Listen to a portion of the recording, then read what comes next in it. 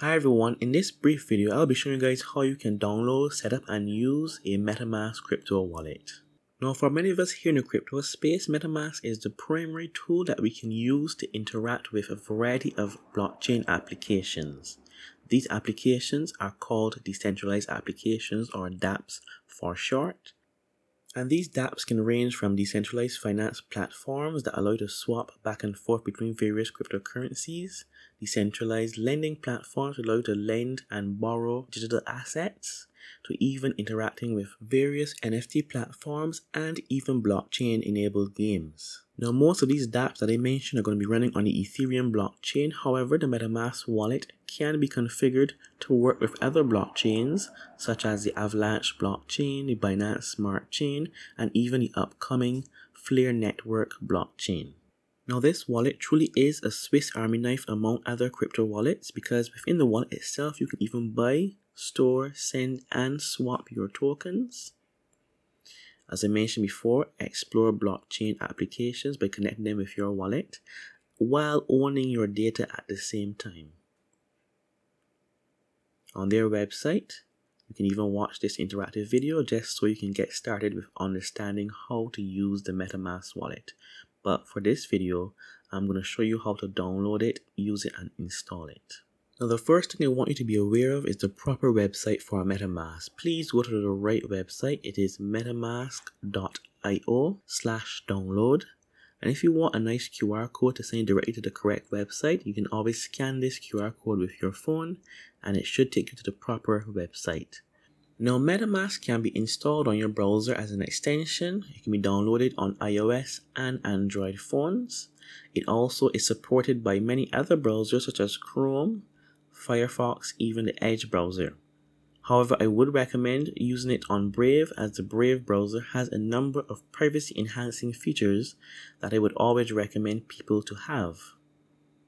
So I go up here and click Install MetaMask for Brave, and I'll be taken to the Chrome web store.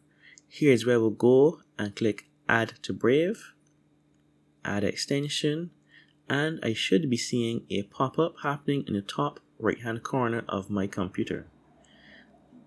Now, this is the getting started page, but before I proceed, you may want to go here in the top right hand corner and click on extensions to open up this pane here.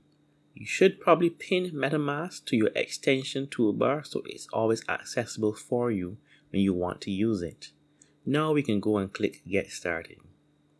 Now here you are presented with two options. If you are a previous user of MetaMask and you have your backup done correctly, you can always come here to import your previous wallet by entering in your secret recovery phrase. If you are a new user, you may want to come here and click Create a Wallet. Now this page simply asks you if you want to allow MetaMask to collect some anonymous user data. You can either agree or disagree. In this case, I'm going to click No Thanks. Now you're asked to create a password for your wallet. I would recommend creating a nice strong password.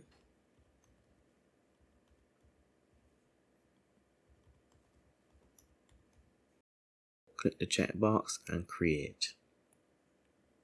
Now, the password that we just created was only to stop unauthorized users from opening your wallet. However, the most important thing that you must understand about any crypto wallet is securing your recovery phrase, sometimes called your seed words or your seed phrase. The recovery phrase is like the master key to your wallet and your funds, and therefore if you lose it or it's stolen, you could potentially lose all of your cryptocurrency.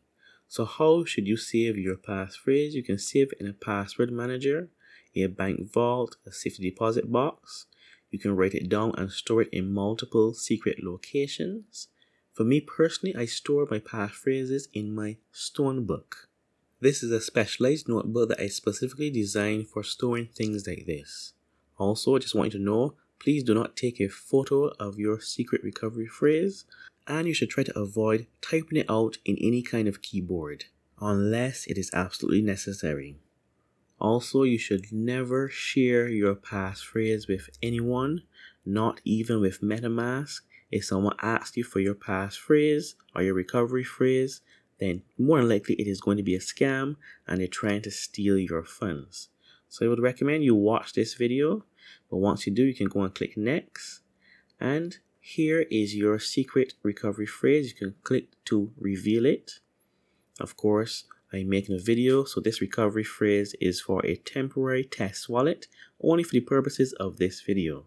One other thing to know, you can also download your recovery phrase and keep it stored on an encrypted hard drive. So now that I've written it down, all I'm left to do now is go and click next. Now MetaMask will now give me a quick test to ensure that I have written it down properly. I must select the words in the correct order that they appeared in my recovery phrase. Oil, Jaguar, frozen, nothing, base, puppy, name, half, affair, modify, and Dutch. Once that is done, I go and click confirm. Congratulations, I've passed the test and all is now done. Now the first thing I'm greeted with is a little update summary, and if I scroll down I'll see a QR code that will allow me to install MetaMask on my mobile wallet. However, I'm just going to exit out for now. So this is what my MetaMask wallet looks like. Right now it is empty. This is my Ethereum address. I can click to copy and send to anyone so I can receive Ethereum.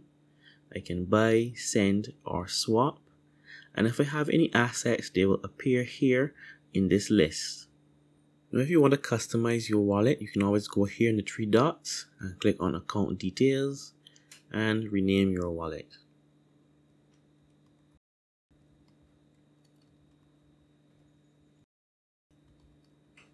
And just like before, this is the QR code that represents your Ethereum public address that you can send to anyone to receive funds.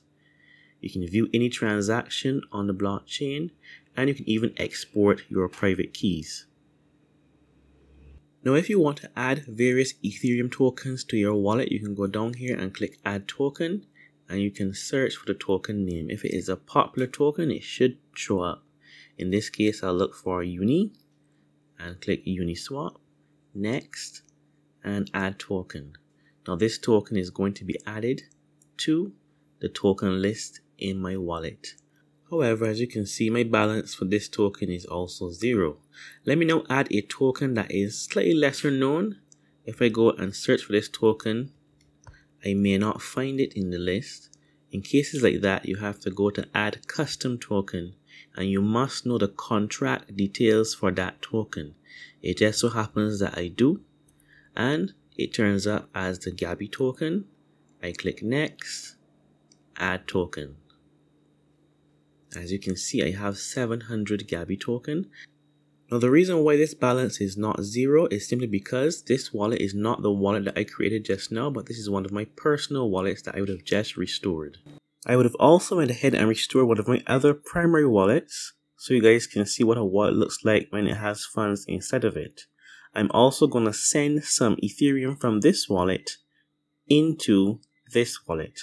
The first thing you want to do is copy the address and head back over to the wallet that I want to send the funds from. In this case, it will be my Brave wallet. I go and click send, and I must paste in that Ethereum address. Now bear in mind, I'm showing you using 2 different MetaMask wallets, but this could be any Ethereum enabled wallet. Once I paste that address, I'll be asked now what asset I want to send. In this case, I want to send some ETH. I'll type in the amount, which should be $21 worth of ETH.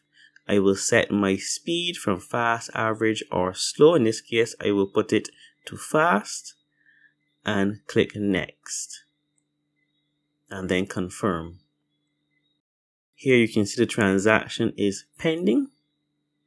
Once it is finished, I will receive a notification to let me know the funds have been transferred successfully.